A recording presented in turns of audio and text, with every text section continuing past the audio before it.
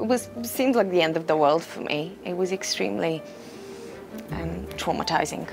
I was in complete shock. I felt like I had been raped. It's making me shake now, just even thinking about it. That night,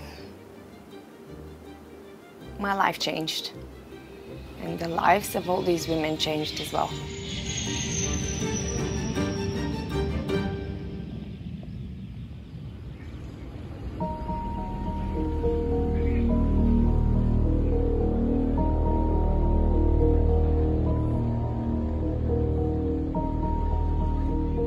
I remember being very happy boarding the plane. We're finally heading home with my 5-month-old baby at the time. And then I remember the long wait.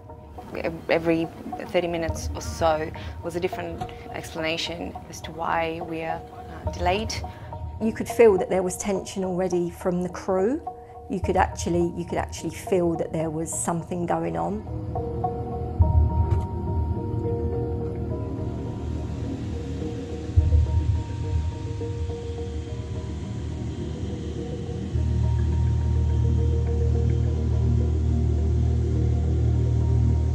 We was greeted by gun-wielding police officers. There was so much tension in the air and it was very, very intimidating. We thought we've been kidnapped and we're going to be held hostages.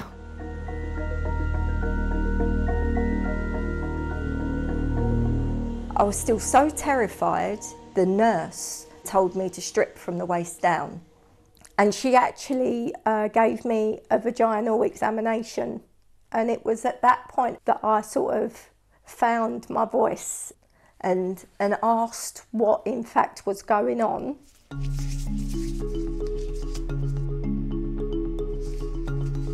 I protested and said, well, it's clearly not my baby. I'm holding my baby.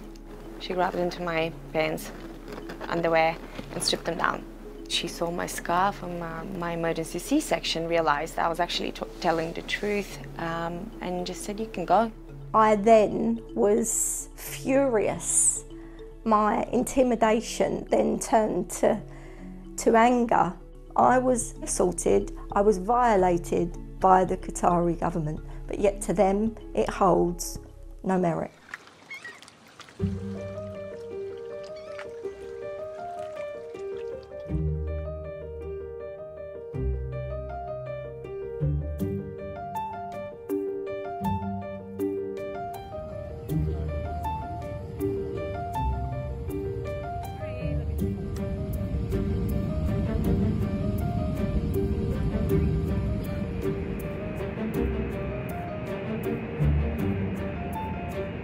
If they don't do anything and we just drop it, then the message that we're basically sending is they can do anything and they're untouchable. It's going to be lodged here in Sydney. I think that's the idea. Yeah, that's the idea. Yeah, no, it is. Just go through an exercise with. So there's no question that the courts of New South Wales have jurisdiction over both Qatar Airways and the Qatar government in this case. So they will be forced to appear and they'll be forced to answer for their actions.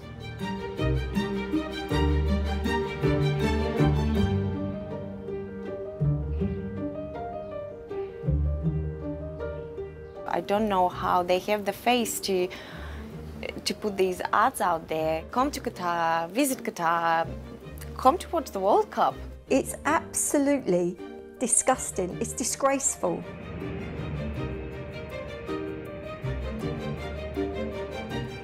What happened. We need to find some closure.